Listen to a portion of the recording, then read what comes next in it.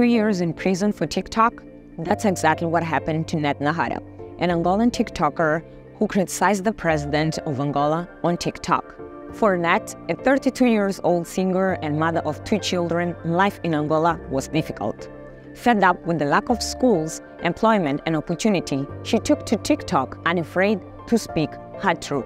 Neth bravely shared she had HIV and gave advice on how to stay healthy. E em Angola, as pessoas morrem por falta de informação.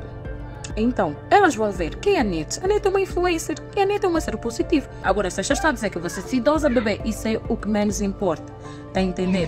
But when she openly criticized President João Lourenço on TikTok in August 2023, she was arrested the very next day. Having been tried and convicted, her sentence was later increased from 6 months to 2 years.